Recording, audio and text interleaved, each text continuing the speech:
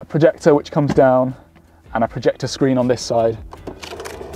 I really want to do this. I want to live in a van. And you were like, what? You must have thought I was crazy. I did, yeah. So this is VanLife. No, it's not. What? Sorry, that one's been rejected. Oh, no. No. Sorry, she's got the mouse in her mouth. God, let me grab that. Cruise, I don't know if I can get a hold on me. I lose control. I think it feels a lot like freedom. Alright guys, welcome back to another video. Today we're meeting up with Will and Meera, who are living full time in the van with the cat. You've done an epic job on converting the van, so definitely stick around for the full tour. And let us know in the comments what you think, and if you did like the video, give it a thumbs up. Back to it. We're Will and Meera, and we live full-time in our Mercedes Sprinter with our cat Lola as well. So I think I decided that I wanted to live in a van before you did. Yeah, that sounds right. Yeah, I got really obsessed with van conversions. I actually used to watch them on YouTube all the time with my flatmate, and I'd always look at them and I'd be like, oh, it's like I'd love to do that, but it was kind of like a pipe dream. Like I didn't think that I'd actually ever be able to do it. And I'd always say things like, oh, I really need to, I mean, I shouldn't have said this, but I need to get a boyfriend who'd be able to help me do that. Like, you know, like an engineering boyfriend, because this has all been planned for years. And then I met you, and we didn't really oh no, the first time we actually met. We were talking about it, weren't we? Yeah, we were talking about it, because I was scrolling through YouTube, and you were like, what is that? Like, what are those? I was like, yeah, no, but like, I really want to do this. I want to live in a van. And you were like, what? You must have thought I was crazy. I did, yeah. Yeah. No, I think for me, I knew that I'd always wanted to do some travelling after uni, but had no plans whatsoever. And just, you know, I liked the idea as soon as I heard it. And then I think I also liked the idea of doing this as a project. The main motivation was to go travel. But we also wanted to have somewhere that we could work from and has all the little comforts of home and things like that. When we were doing the build, we obviously did all of the gas and the water and the electrics by ourselves. And that has led to me getting a job with an electrical engineering company who design systems like this for other people living off grid. And it's a really great job. So I'm able to work completely remotely and flexibly. So basically whenever we have the time to stop for a few hours, I can just get on my laptop. We have mobile internet with us as well. And so I can just do that from wherever we are. Yeah. Before we did the van conversion, I was working as an assistant psychologist, so I was doing like autism and ADHD assessments, and I did really enjoy that as well. And that was remote, and I did that for a little bit still whilst we were like in the van. Yeah. Well, you also did that the whole year that we were converting, which was partially what funded it. Other than the budget that we had at the start, which we went over. So I worked full time during the whole van build. So at the moment, I'm doing some volunteering in mental health instead. I work for like a helpline, and I'm really enjoying doing that as well. So this is VanLife. No, it's not. What? Sorry, that one's been rejected. So this is our van. Yeah, she's a 2014 Mercedes Sprinter. Yeah, long wheelbase. I think we had an idea of like of what we wanted to put inside. So we really wanted a bathroom, and to do that, we kind of needed a bigger space. Yeah, we bought it with this black trim all around the bottom, which we thought was quite nice. It makes it a little bit different from your standard white van. Yeah, so we've got sliding door here. This is the exhaust for our boiler, our water heater. And then under here, it's a little bit dirty, but that's the inlet for our LPG tank.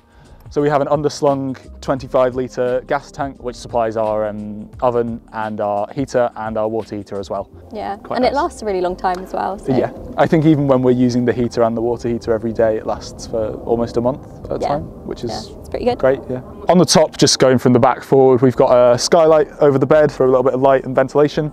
We then have one big 320-watt solar panel we got cheap from a guy who was doing up a house, and then in the front we have two ventilation fans, one over the kitchen area and one over the bathroom as well. So we've found that in the summer months we're able to stay off grid all the time, and in the autumn and winter really it's quite a lot, and we don't use very much power, so most of our usage is from laptop charging, and our fridge is the other main thing. In the winter months we found that because obviously your solar effectiveness is going to drop off massively, we need to stay on a campsite maybe every 4 days, once or twice a week sometimes. But that's been nice, especially in Scandinavia, because you get you know, a nice long hot shower as well. I don't think we've minded too much. Yeah. One of the things that I would like to have done looking back is install a battery to battery charger as well, which is something that I recommend to people in my job now, because it just helps you top up whenever you're driving, and it would be a big help in the winter months when our solar isn't working very well. But we just didn't have the budget at the start.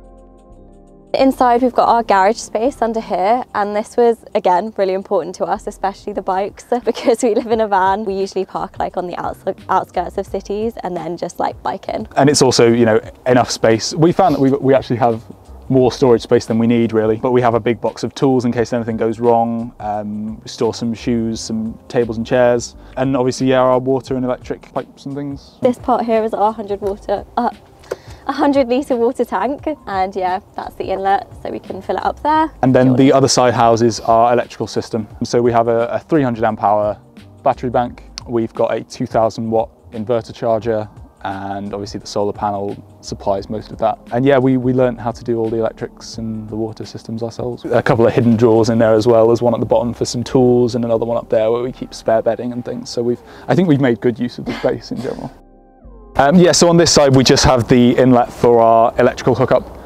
So as I say, we try not to use this very often, but in the winter months we have gone to top up our batteries, which has been useful. And then we obviously have our second window. So we have a window on each side, and then the skylight as well, which we found has let a nice amount of light in, and also the window to the cab. So it does feel like a nice airy space in there, I think. We also have our wastewater tank underneath. And there's also a nice scratch there from our first trip where I scraped right up against this big, what was it? Just this a big rock? stone plant pot thing.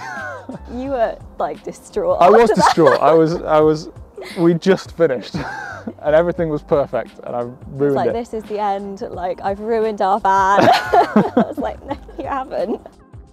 The cat has her own seat actually in there, because we did keep all 3 seats. So she sits like in the middle section, that's her pillow. And she also has a seat belt too, so we clip it onto her harness. And yeah, she just sits in there. So we get asked quite a lot about living in a van with a cat, and we do understand, because it is a little bit weird, like we get that, not many people do it.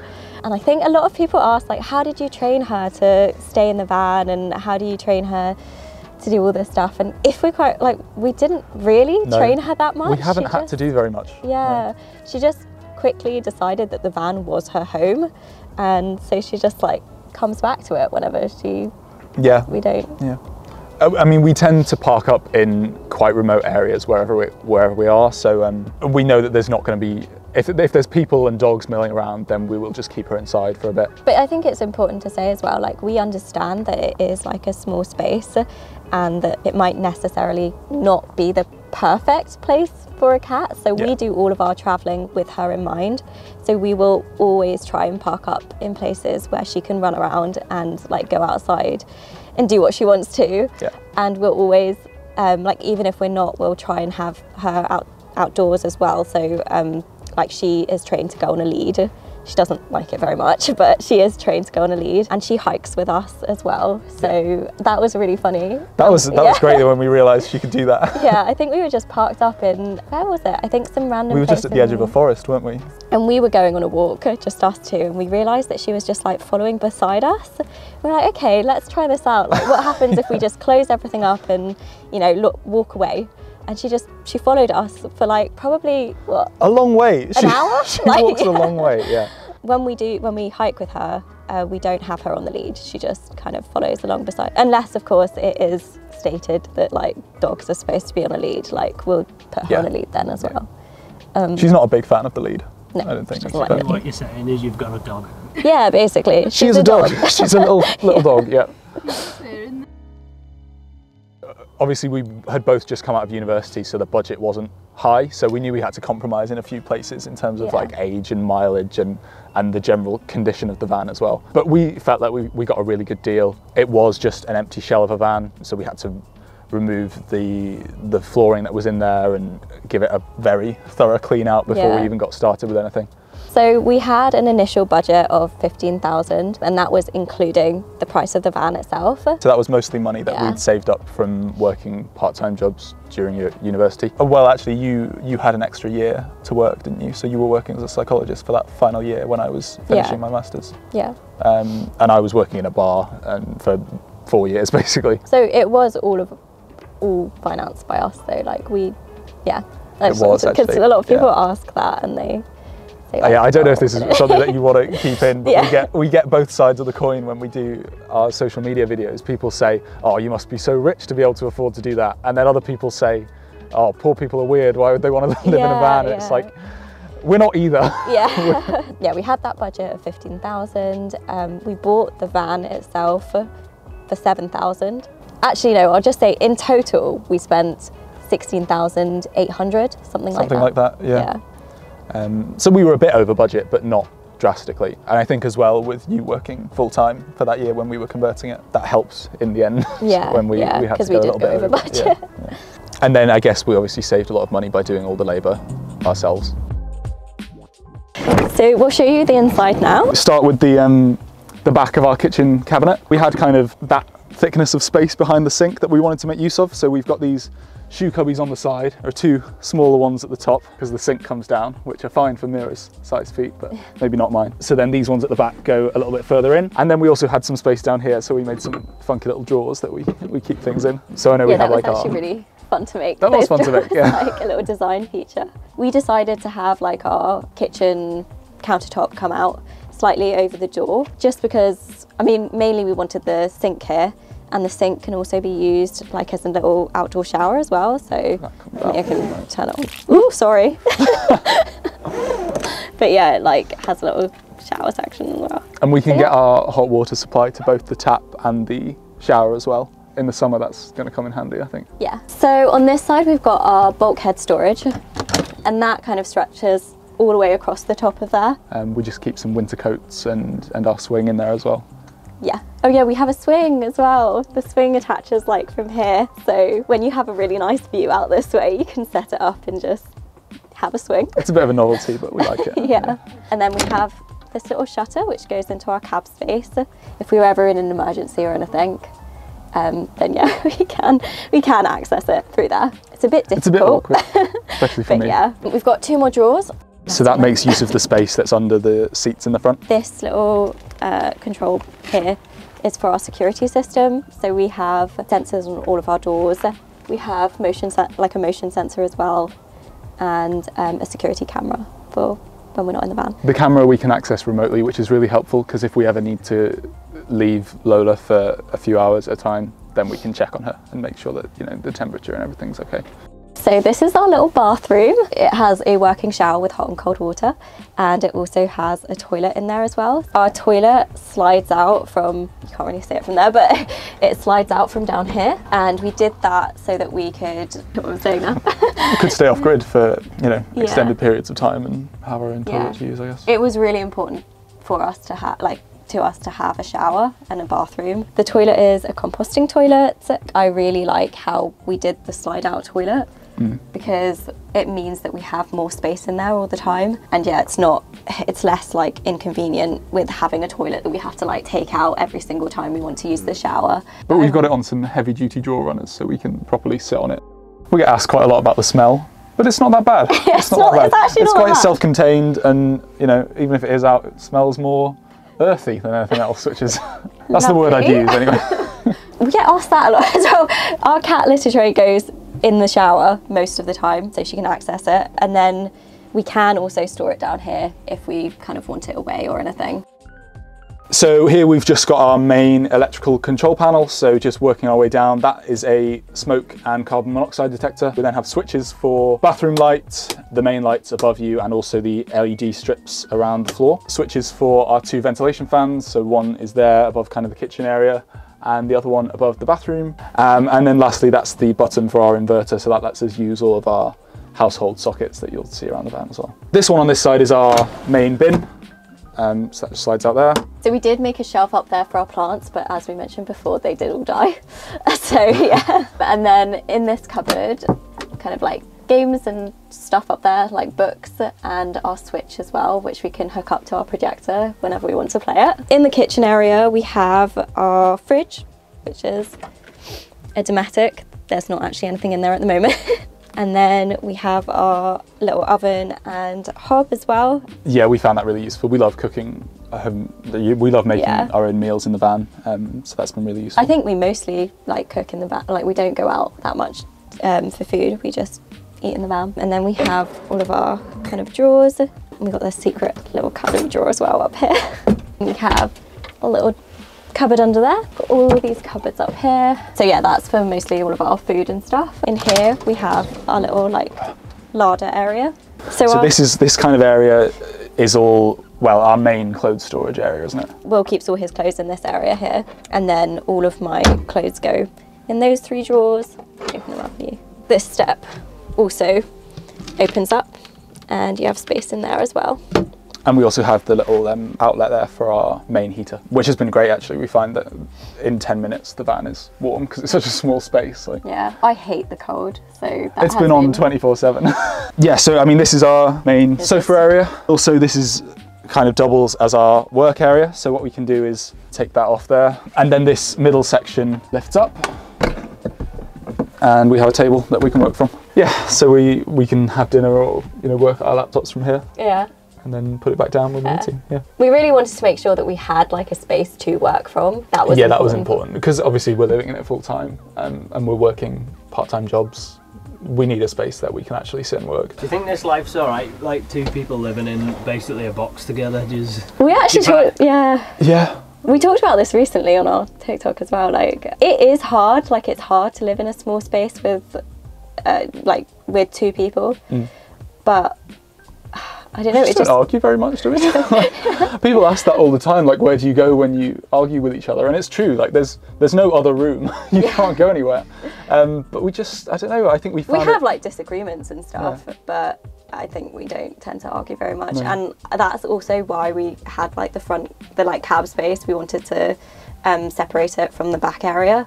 So, if one of us does need a little bit of space, we can go in there and like read or something. We did live with each other beforehand as well, so we're kind of used to it. Yeah, I guess we are used to it. Being around each other all the time. So we also have storage space under both of these seats. Obviously, the majority of this one is taken up by the toilet, but there's like a storage space at the front with all of our cleaning supplies. And then under this chair, we have our laundry and our little stand for our Hoover in there as well. So I think the motivation for this kind of design is we wanted the bed area to feel somewhat separate, but also you can't completely separate it, otherwise you end up with no light coming through. So we have this solid wall on this side for the larder unit, and we just made this frame that obviously has a nice big open feel to it, and we can put our little plants in the top as well. Anyway. Oh, we also have this little storage space in there as well for our laptops. Yeah, so they slide down in there. So our ceiling is made out of reclaimed pallet wood. So we spent probably like a month going around houses in Will's neighbourhood just like collecting random pallets, and then we sanded them all down and we treated them. I think I'm really happy with how it turned out actually. Yeah, same. Yeah. I really love it. Because it's obviously, you look at it and it's like, it's not perfect, it's a bit rough and ready, but that's what our van is like really. Yeah. And that's how the whole process was for us. It's a standard double width-wise.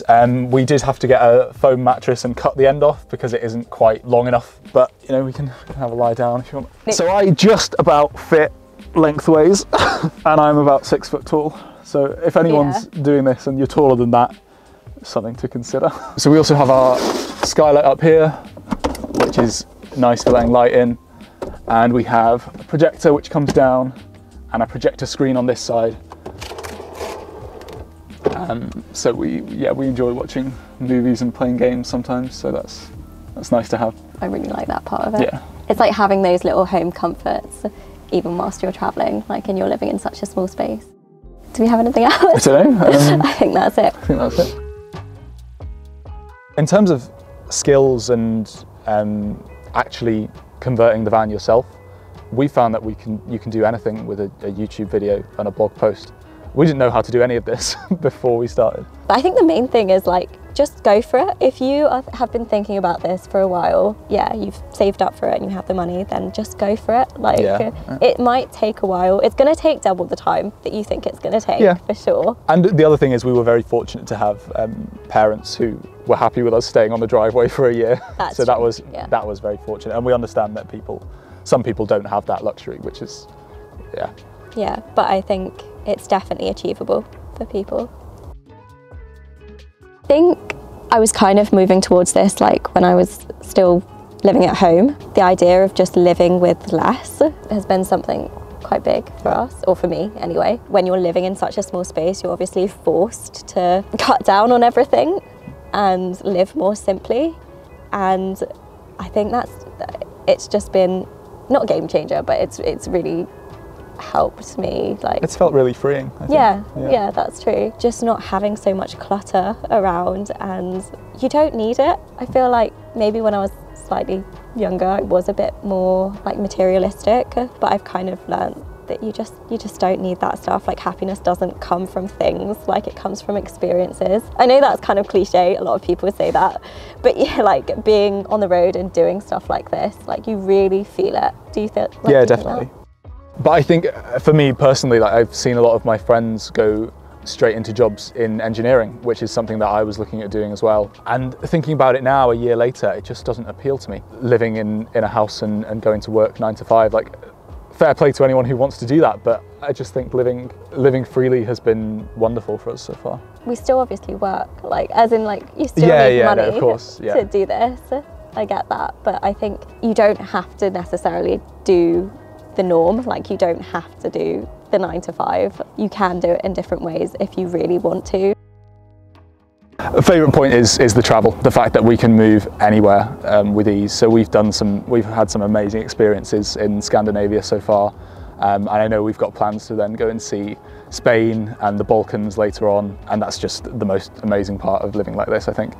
Yeah, well, I'd have to say, I mean, the same, but also like going to the places that you wouldn't necessarily go to when you're flying somewhere, or just going on like an organised trip or something. Just ending up in some random little towns or like on a random mountain road, and you open up the back doors and you've just got like this amazing view that you never would have seen, or you might not have seen if you were just kind of flying somewhere.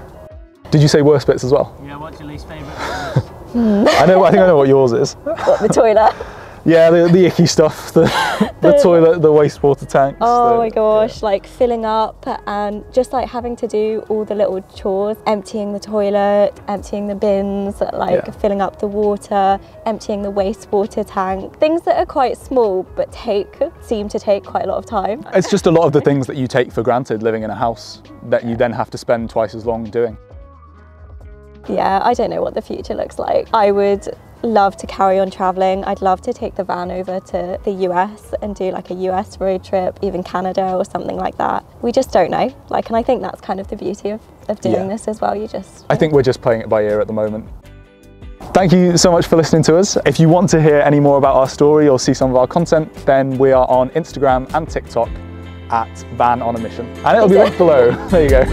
Cruise, I don't know if I can get a hold on me.